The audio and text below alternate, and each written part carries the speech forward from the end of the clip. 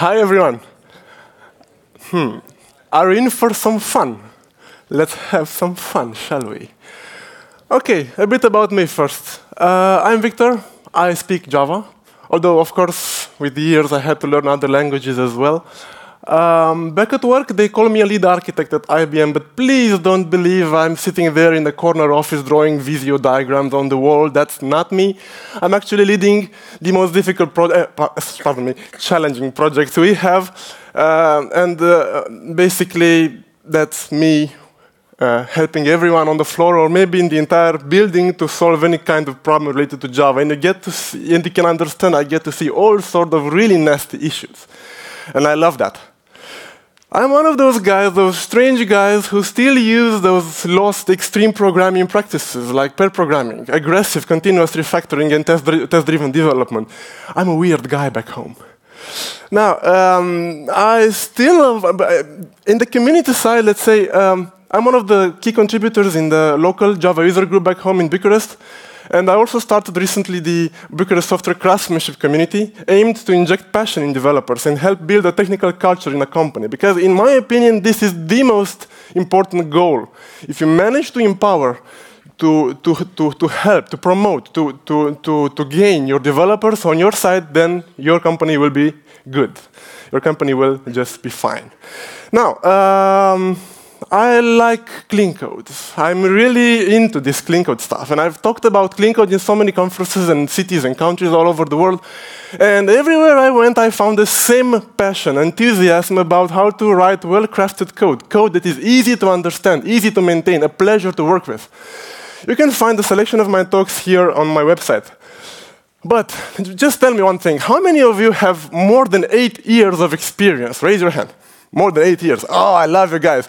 All of you guys should be training, teaching, coaching the younger, the junior that comes to our profession. It is our moral duty as a professional to help the younger grow. And I've done just that 5 years ago. I've started, of course, with internal trainings, and over the past 5 years, I've trained more than 1,000 developers in more than 100 training days on challenging companies. Initially, of course, I start with simple topics. I know, frameworks, libraries, basic stuff. But then I moved on to more advanced, agnostic topics. I teach design patterns in my local university for the past 4 years. And clean code, unit testing. I'm also into Java performance and Scala. But you see, when I come to a company, besides just teaching what I'm supposed to be teaching, I also try to build this culture that I've mentioned, this technical culture, to inject passion into developers, because this is the ultimate. If you reach that, you will have no more problems, really. So if you want to see things, if you want to hear my thoughts, if you want to see nice metaphors, quality stuff, do follow me on LinkedIn, on Twitter. But enough about me. This is a top conference, right? So we should turn on this switch. Yes, of course, we should turn on the hardcode switch. And we should code. Hint, you can lower the play rate in YouTube afterwards, right? You know that. Good.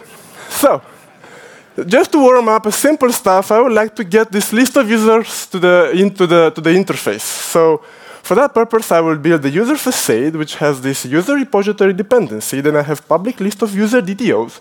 I'm returning this to the user interface. Get all users. I will first get the users from the repository. Then I will create the list of DTOs. Then I will iterate over all the entities in my list. I will create a DTO for each of them, and I will just set username to be the same as the username in the entity. The full name is first name plus last name, uppercase, of course. And then it's active in case it was not yet deactivation equals null. And then I will add to a list, and I will return the list, and I'm done. But this is not the thing. This is not something I'm very proud of. This kind of code I will write over and over again in so many situations. And every time I will write this stuff over and over again. This stuff. The only thing that matters is these particular lines. These particular lines is what really matter. So what I will do, I will just extract them as two DTOs. DTO. And then I will say merciless, I will just return. Of course, this is warm-up, right? Stream, and then map, and then this, 4 dots to DTO. No issues about that. Collect to list. Oops, no, not that one. To list, thank you. And there you go. This is the one-liner that you should write instead. Note, however, that I don't want to inline this function. I don't want to have this huge lambda here. Right? I could type this, but this is very, very, very ugly, right? So whenever you have a big lambda that starts with this, do extract a function like I just did here. But in certain situations like this, for example, this mapping is so easy that I can even push inside the constructor of the DTO. This is a bit weird, but DTOs are allowed to depend on entities, not the other way around. So look at what I will do. I will just, come on. OK, and then do this. And there you go. Yes, we also have a sort of of Alt-J, as you want. So this is it. By the way, I'm using Eclipse. Sorry. OK, and then this will result to user DTO for .new, very nicely. And I no longer need this.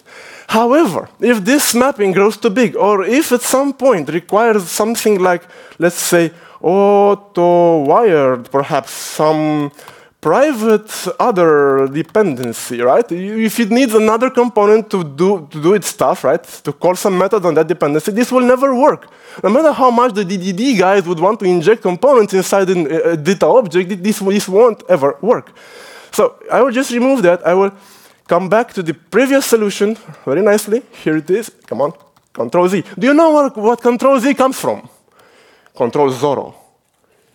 It takes a lot of strength, emotional strength, to just revert your work and try again. But this is something you need to do at times. You need to be prepared. But again, this is growing too big, and I want it out of my eyes. That's why I will obviously create a class, user mapper, in which I will just move this method after I make it public to be able to call it. OK, I will just fake that I put here a component. This won't ever run in this speed, you can imagine. But the point is, I will then be able to auto-wire the private user mapper, thank you, mapper, and then say mapper for this DTO. This will work just fine. So I've just pulled this mapping out in an instance object. This other instance object managed by, I don't know, Spring, for example, would be able to use other dependencies in turn to do its stuff. Okay? So ways to hide those logic, that bit of logic. You can put it in a method inside the same class, in an item class, in a static method, in another instance class, in another as an instance method of another class, and so on. But this was just warm-up, right? And at times you may get too warmed up. You might even write such things.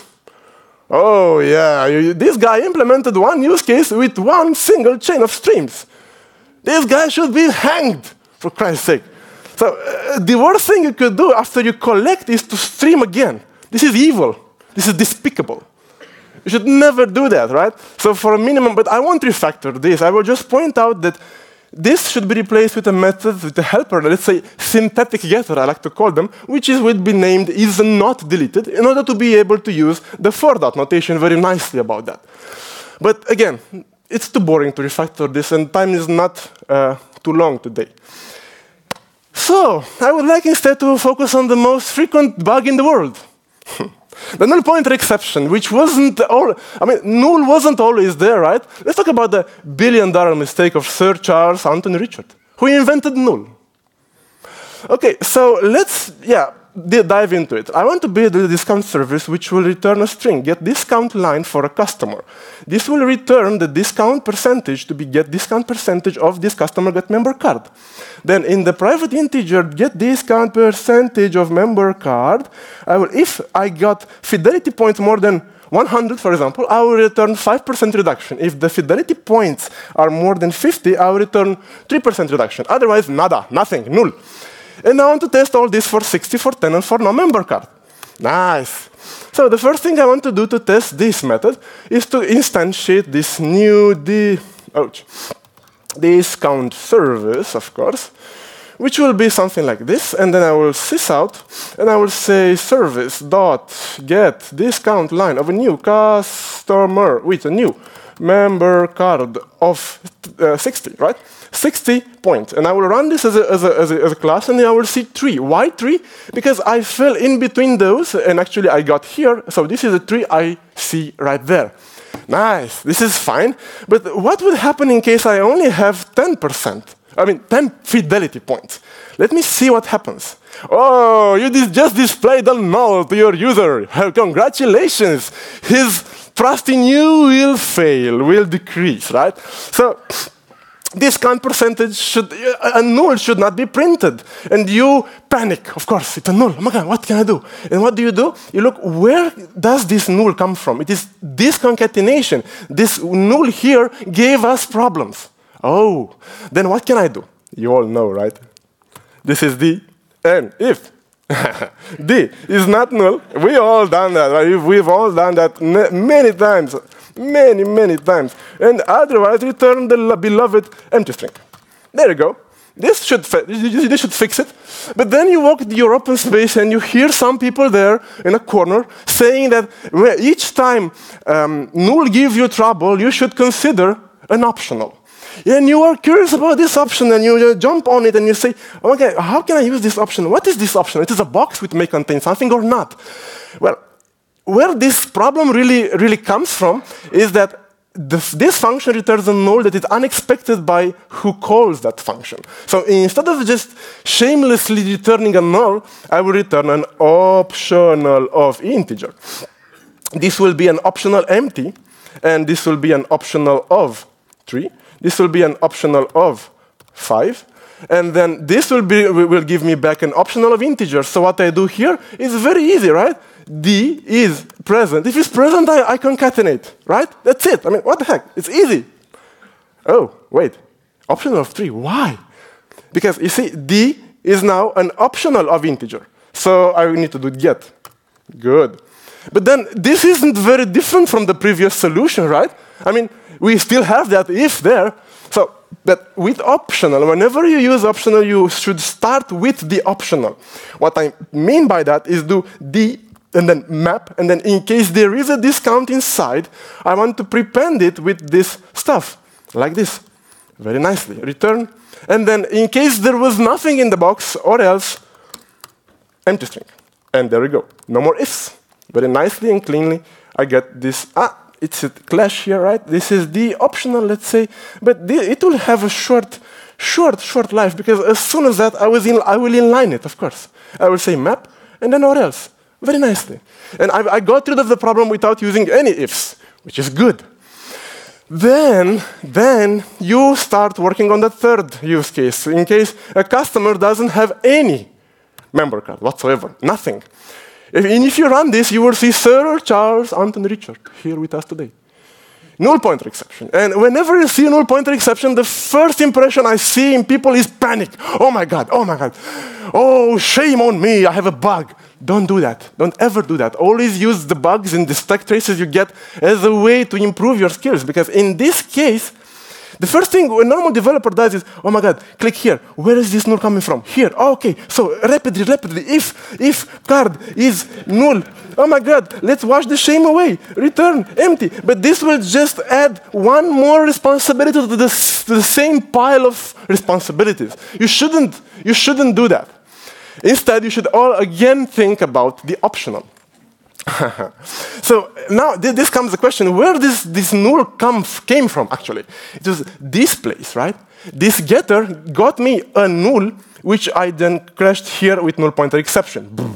So basically the null surprised me when it came from here. So look what I will do.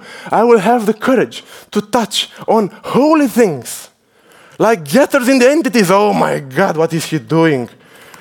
How does he dare to mess with the auto-generated getters and setters? Oh my God. Can we have logic in the getters and setters? Yes, you can. So then, the point is here, this will give me an optional. Now, what I will do next is use the IDE-driven development. Do you know how IDE-driven development works? You press in your, of course, IntelliJ, Alt, Enter, Enter. I will press this. There you go. I have an optional inside, right? Yeah, so what would I do here? It's very easy, right? If it's not present, I will return empty.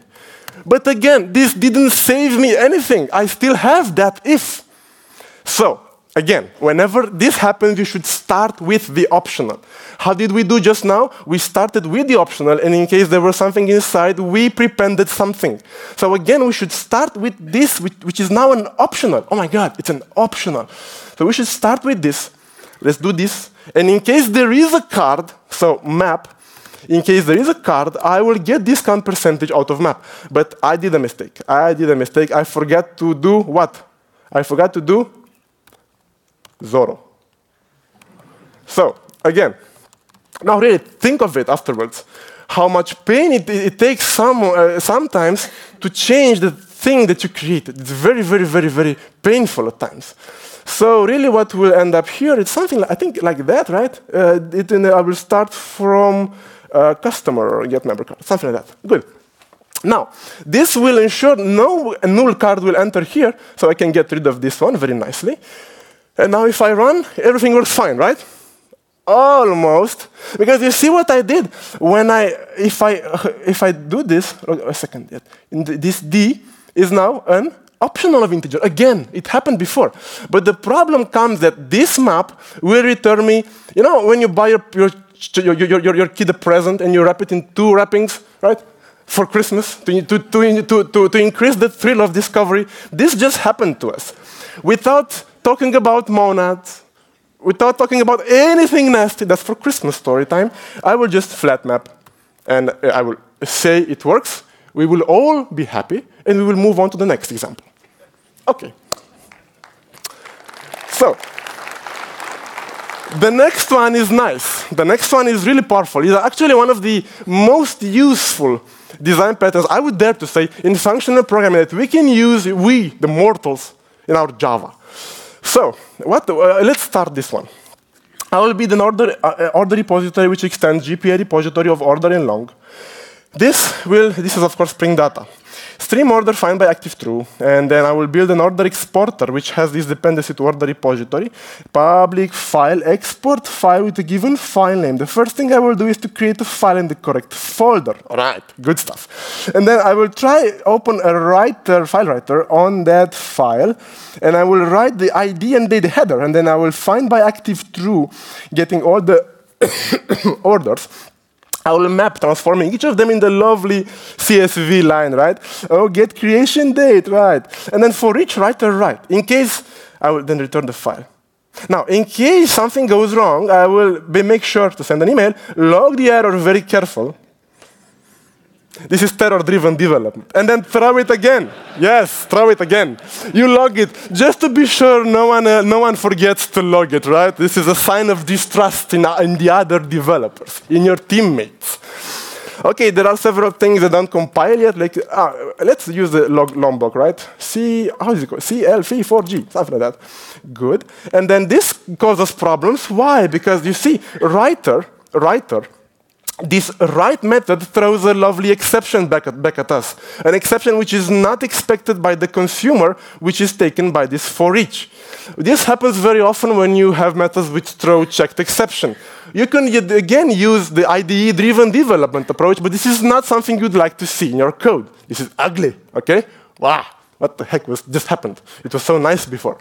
So, there are other ways to do it. You can either write your own function to do that a conversion of an exception to a runtime, or you can use Joule for that. Unchecked.consumer that will get a checked consumer that will get, then this really deserves a bit of attention.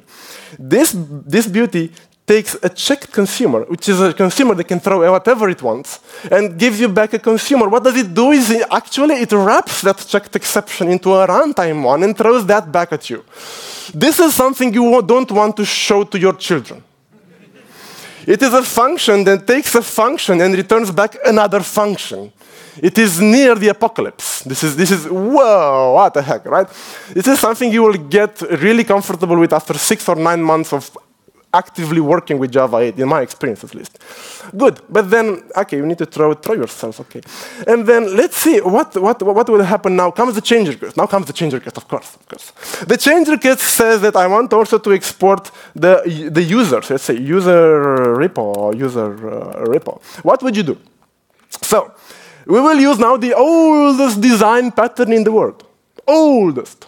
Which is, of course, copy-paste programming. I'm kidding. I'm kidding. And then just export a user file, and then I will do something like username. Oops, username. And then suppose I search the user repo here. I will find all, perhaps, and then I will map from the user, taking its get username, something silly, right? Come on, what doesn't work? Ah, stream, of course, stream. And then you get username. Yes, it's enough for the sake of demonstration. But the point is here, I had to touch on 3 lines. 3 lines. What I do next is this. I comment out but I often really do that. I copy paste to see how much code I need to change. I take that thing that I had to change. All right? The other thing is precisely the same infrastructural code that I want to reuse. And then I will apply an old principle, which means to extract and replace, actually. This bit of code is the thing that I want to replace in certain situations. So the first thing I would like to do is to make it a method. Let's name it writeContent. This writeContent method is now writing what the heck are these? Orders, thank you. Then, look what some people imagined they wanted to do. Now, pay attention. Class. Hacking time. And now pay attention. Wow, what is he doing? Why? Protected is an anti-word. I mean, this will extend. Oh my God, extend. He's using the E word. Oh my God. Order exporter. Good. And then I will just hack. This is hacking. How many of you are hackers here? Oh, you're not allowed to say that, right? But this is hacking. Yeah. And I need also to get the order repository here. But you see, but this works. This really works. You will instantiate this and you will write the users. You will instantiate this, you will write the orders. But this is evil. People were burned for this. People were fired. There were murders, passionate murders about this. Because you will just read on this file, very comfortable. You will see that this method is being called. And you should know. IntelliJ displays a little I here, right? Where are you? Come on. Displays a little I here, saying, okay, this method is being subclassed, is being overridden. But if you don't pay attention, if you are, I don't know, you might not figure out that this call really doesn't go there, but goes there in another file, for Christ's sake. So this is people rapidly realize how big a mistake this was, and what they did instead is to leave that method abstract. So if a method is abstract, it's obviously that there is no implementation, so you have to search for one, right? And then we can have a class which is user exporter for exporter. I think I have a class, right? No, this is order exporter, and then I don't know what. We will rename it afterwards. This I also do that a lot. And if you spend more than 5 seconds finding a name for a class, put something like that. If you are just developing it, it will take seconds to rename it afterwards. But just the point to have this here. This is abstract very nicely. Okay, and I am overriding actually the writeContent. I am providing the implementation, really. Do any of you know what the name of this design pattern? Come on. It is the template method, in which you have an algorithm, a big pile of code, in which at a certain point you want to call one logic or another logic. And you provide the missing logic using extension, using abstract methods that get overridden, implemented in subclasses. This is a way to provide the missing logic using the E word. I forgot to put the E word. Sorry. Order exporter. Now, this will work. And let's write some code, right? So, class, client, code, and then we have a main here, in which if I instantiate, how is this called? This is actually just the exporter right now, and this is the, let's name it order exporter, it was a good name, and this is user exporter right now. User exporter, good. Now, if I want to export orders, I will simply instantiate new order exporter. No issues about that, very easy.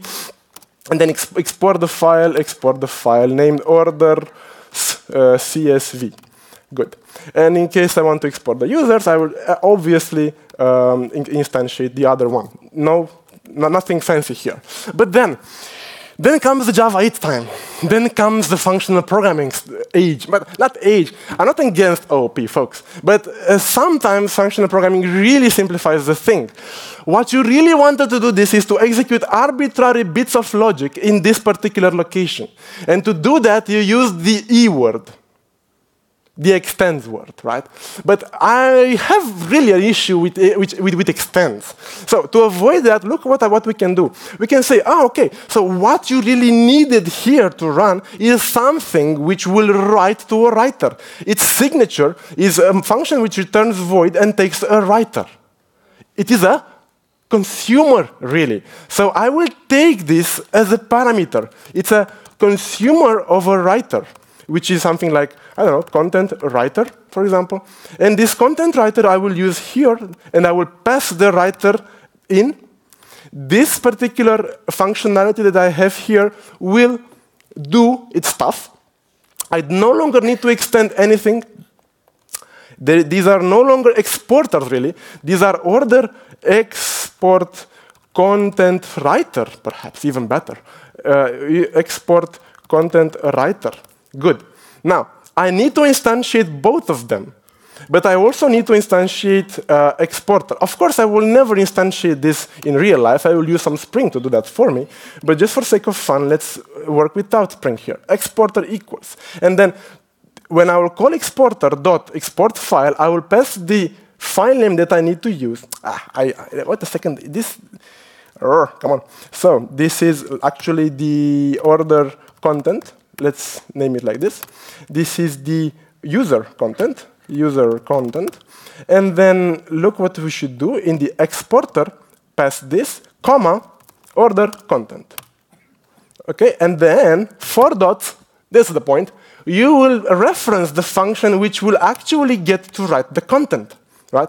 This is the thing that needs to be done here. So basically, you will pass in the missing functionality, how to write the content in this particular case using an order content writer or a user's content writer. You get the point. I may have still some typos here, but you get the big picture, right? I'm just passing in the missing function that I take from another instance, for example, this case.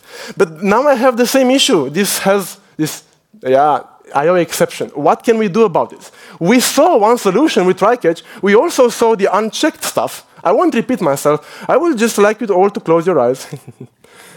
I'm kidding, right? I will not say anything. Just silently. Shh. You didn't see anything happening, okay? We are all fine, but what's this? Write content. Why is it throwing? Oops. It shouldn't be. I think I've put a wrong I/O sneaky throws. Oh my God, I've mentioned it. Okay. Oh my God. What this does really is from Lombok, of course. It's magic in code. What this does is silently swallows your own exception and wraps it in a runtime exception instead, right? Good. But you get the point. You are passing in the missing functionality. But there is more to this pattern, really. There is this discussion very nicely. I want you to think. Now, in this scenario, using these two classes that you see, I want you to think, how would you test each of them? Imagine, to test this one, you will just pass in here a string writer, right? You will write all the content in memory in some string writer, no files involved. You will just take the string out of that string writer and assert how it was done. Very nicely, without any infrastructure concerns. Whereas here, you will probably pass some dummy content writer that just writes X, right? And then test that in isolation. So this really nicely decouples the infrastructure concerns from the more, let's say, business logic or more elevated concerns, more higher level policy, let's say. And I found this to be very nicely if you are doing, I don't know, TDD, or if you're trying to cover very, very carefully your code with tests. Does it make sense? Okay? So passing a block, it's really this pattern, and we will see them all at the end. But I have one more thing to show you. This is a derivation, I don't know, extracted from the famous Kata video store from Uncle Bob, and it goes like this.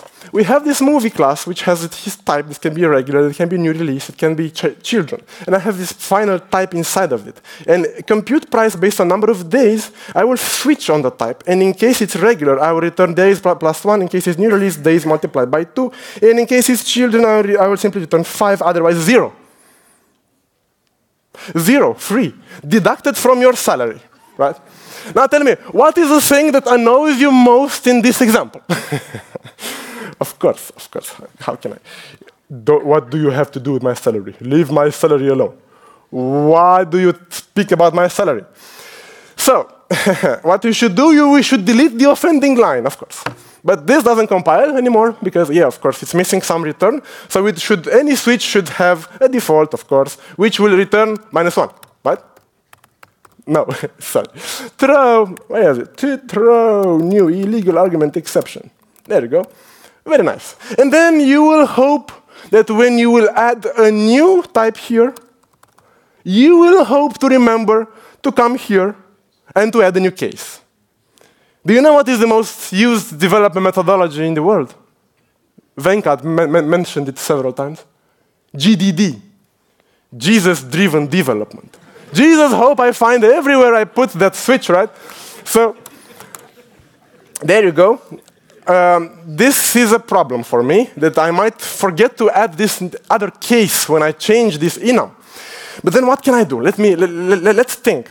In limited scenarios where it's very simple logic, I would dare to put this lovely method right inside the enum.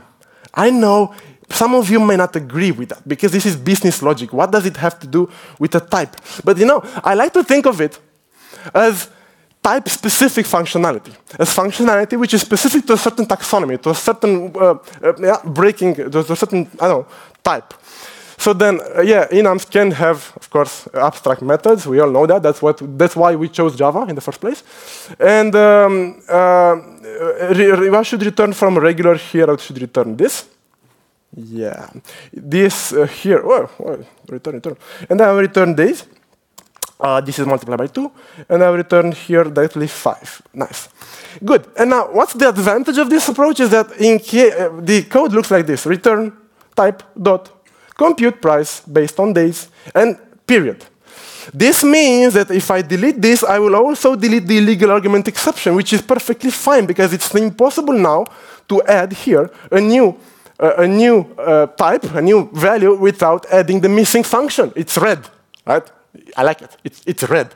So I will have to provide an implementation, which is good, right?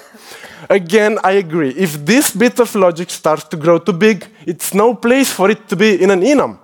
In which case, and there is one more particular case. What if the business decides that this too needs to be taken from the database, that they want to adjust that factor later on? What would you do? Well, I'll tell you for sure, you can't inject anything here, right?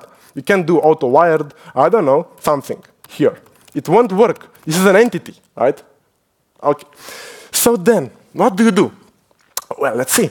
So you start with an interface new release price repo, which will get the factor from that silly 2, right? That silly 2.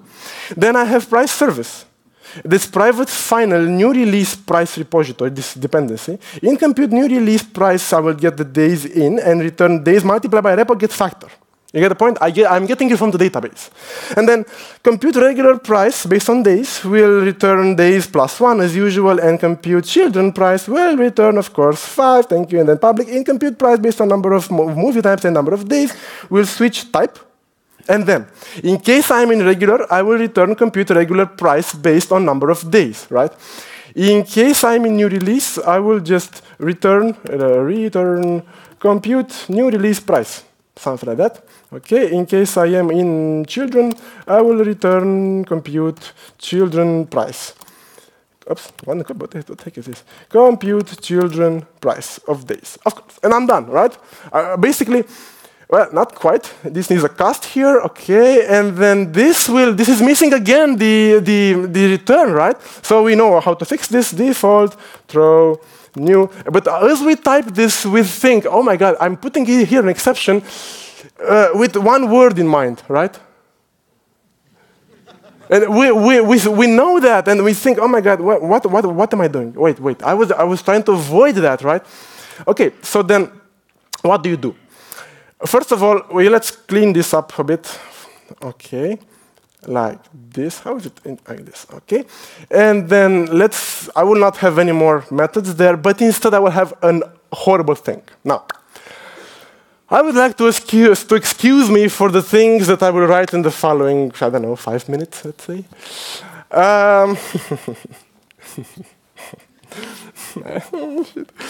Okay, public, final. By function. Oh my God, by function. Taking as the first parameter the price service.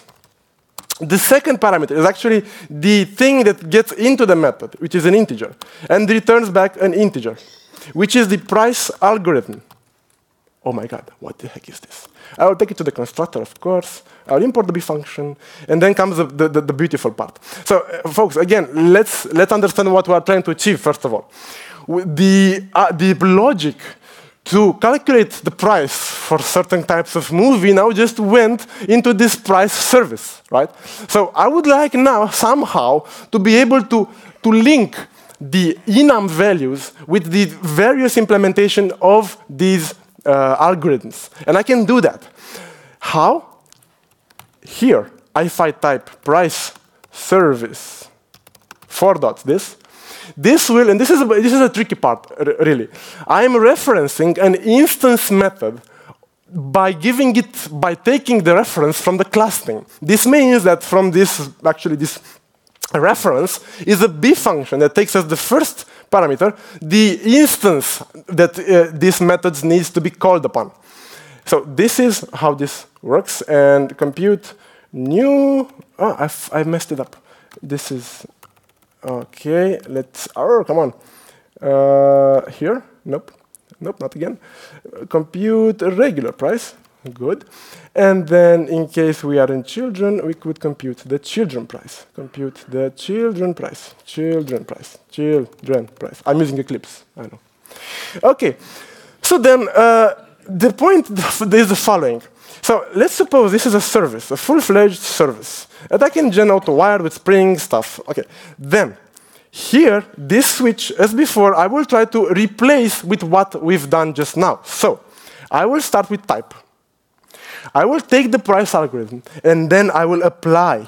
The first parameter is the instance on which it must be invoked, which is this. The second is the parameter, the actual parameter, which is days. And I will simply return this again. This no longer needs any illegal argument exception here to be thrown, because this is type safe. You cannot possibly, this is nonsense here. You cannot possibly add a new value to this enum elders. This won't work. It won't compile. It will ask you to give it a reference. And what would you do? You will come here probably, or at least you will have a warning sign at compile time that you might be forgetting to implement something.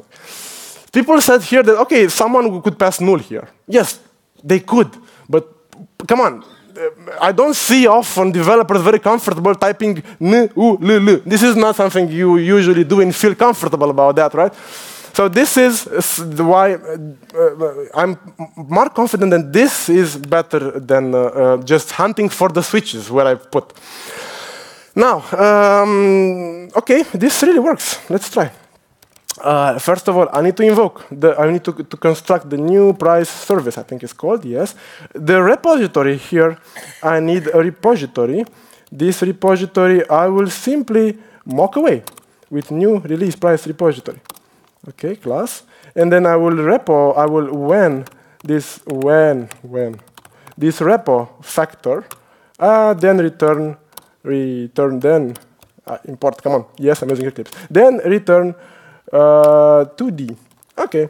And then this service that I have here, I will use, actually, price service dot compute price. Compute price. Okay. And then we need this type as the first parameter, and the second parameter to be the number of days that I am borrowing that I'm renting this movie. Good. And this runs. And it gives me 345. Nicely. So, how this really happens, I'm going here, really, in this compute price. This, based on the type that I provide, gets me back the function that I need to call. And this is weird in a sense, because from here I get to the enum, and from the enum I get it back here. But so there is a price to pay. But the advantage is that you can never forget to provide the missing logic, the bit of logic that you have to put there, right? Good. Now, this was about it. Now let's draw some conclusions here, right? What we've really done is we've tried to take the clean code rules and to apply them when we jump on Java8 syntax. What we've seen, so many people say that clean code is all about expressive, suggestive names. In this context, a lambda is an anonymous function. So you can imagine I have a problem with a lambda, especially a big one like that starts with an arrow and then a bracket and then pours 10 lines of code. I don't like that. Any bit of, any chunk of lines needs a method. So what I tell you is lambdas should be just one-liners, should not start with a block and pour code there. That's not the way to go. If you search my code base, you will not find any occurrence of that token. Arrow and then bracket. Nothing. Zero. Every time I have a fat lambda, a heavy lambda, I extract it into methods either in the same class, either in some item class, in some constructor, some static method. Whatever you do, put it a name, right? Then, the clean code said no nullable parameters, because if you ever get a nullable parameter, the first thing you have to do in the function is to check for null. And we've done that. And we've seen how ugly this pollutes our business logic code. If you replace nulls with optionals in all the places in your code, this will translate to you should never accept optionals as parameters to your function. Instead of that, we've started from the optional and we've applied the function just in case there was something inside the box, right? In the same spirit, the function should not return a null. You should throw an exception as soon as possible in case you detect some error condition. Not throw the dead cat in the other one's garden, right? Don't just pass, hey, there you go, there's a null. There's a Schrodinger's cat, you know? There you go. It might be null. You figure it out. Don't do that. Instead of that, just pass it an optional that you can signal your caller. There might be nothing here. And this, in particular, is one of the most important points today.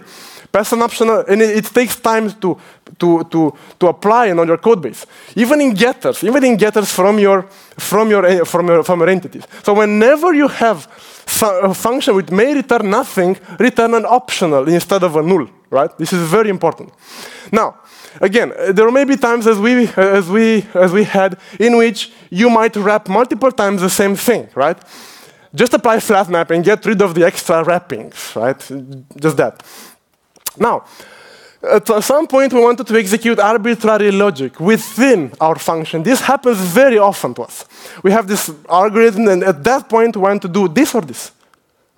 How we can do is to copy-paste programming, is to add a Boolean parameter. We didn't even do that. But you can imagine, if I'm exporting users, do that. Else, do the other stuff. This is ugly. This is even worse, right? I think it's worse than copy-pasting, really. Then extract and override, and we've done that. Template method, and we today are witnessing the funeral of template method, I might say.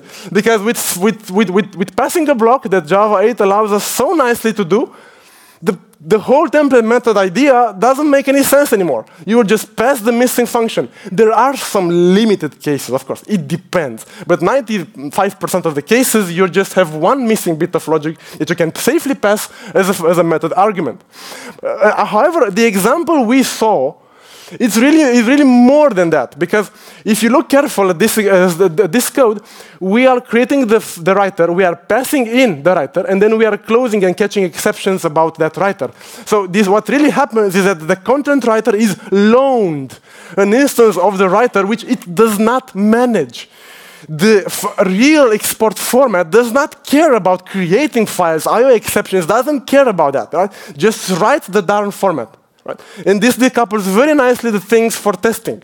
You can very easily test each of the parts in isolation. And I like that a lot. Good. By the way, we had this in place years already. In GDBC template, you had that row mapper, right? And you passed the row mapper. How many of you know about the row mapper? About the GDBC template? Okay, almost half of you. So the point was you just passed in the row mapper and which converted the result set that you did not close or manage or create. You just given a result set. It's very nicely. It lowers the burden on your reader. Another form of this is in case you already have some bit of logic, for example, save page, and you just want to measure how much time this took. And a sort of aspect, I don't know, it's not very correct what I'm saying, but a sort of weaving another function around it, right, to measure the time. You know, T0 equals, T1 equals, print out T1 minus T0. Or in case you certainly want to save your request in a transaction, okay? Besides a transactional, we can still do that, right? Execute that in a transaction. It's an ad hoc proxy, I might say. Good, but then we stumbled upon a checked exception. And this is good, right? Because Clean Code says to prefer runtime exceptions. I'm not talking about frameworks here, I'm talking about your own business logic code. You don't want to couple your code with checked exception, you want to throw runtime and don't care about them anymore, right? Now, not accidentally, Java8 standard functional interfaces don't throw anything. So you will have a hard time if you want to work with checked exception, which is good. My point here is to rethrow checked exception as fast as possible if you are trying to use Java8, because it will make your life easier. You can try libraries, you build your own little functions, or I don't know, Lombo, I don't know. Good. Then at the end, we very rapidly we skimmed over type-specific logic, how we can implement it in multiple ways. First was the switch. And yeah, this will get us to the switch hunt day, right? Where did I put my switches? Oh my God, where did I switch on this? It's painful, it's dangerous. However, we must say the switches are the simplest of all. Because especially if you follow these rules, I personally follow these rules every time. So the switch is the only instruction in a method, the first and only instruction, and every of its cases directly return whenever possible, right? Whenever possible, directly return, and not accidentally. This is one way Java could go to. If you know about that GAP proposal to have switch as expressions, not statements, we could have Scala switches in Java in a certain amount of years. But this is a way that Java could go to. Then OOP, we didn't even cover that. The traditional kata went on having the movie with subtypes for each of the specific types. I mean, subclassing there. But this is, yeah, I don't know. It's maybe it's too dangerous. It's too much of a statement. It's too tough to start with, really. What we've seen instead, we've seen that you can put small bits of logic inside enum methods, or we can reference some other methods in case those methods grow too big, pull them away in another place, and use dependencies, whatever you want there. And I would like to finish with the manifesto for not only object-oriented development. How about this one? I did not invent this, I just found it. Look, functions and types over classes. Purity, pure functions, no side effects, over mutability. Composition over inheritance, that's an old principle actually. Higher order functions over method dispatch, you know? Give me that, I'll give that back to you. So higher order functions, and optionals over nulls, right? Think about how you can, don't use functional programming everywhere. This is not the way, but learn to balance OOP and functional programming for your needs. Now, that was all, folks. Now, it was, how many of you think that this was all too fast? Raise your hand. How many honestly think this was, oh, good, nice. The point is, I wrote an article about this. On DZone, you can read it slowly afterwards. It was all recorded. And I'll be more than delighted to have a chat with you after this talk. On the website, you will find trainings, talks, goodies, other things you can download. And do follow me, I post loads of quality stuff each day, right? Each day, 1 or 2 posts, interesting. But the best part is this, I brought your stickers, yes! Because in IT, culture is based on stickers. So I brought you all stickers, and in case there are technical leads here, I have an extra present for you guys. So come forward and take your sticker, but please do take just one. I brought several hundreds, but you are a bit more than several hundred, I think. So I invite you all here to take your sticker and brag with it, right? Good. Thank you all, folks. That was all for today. Thanks.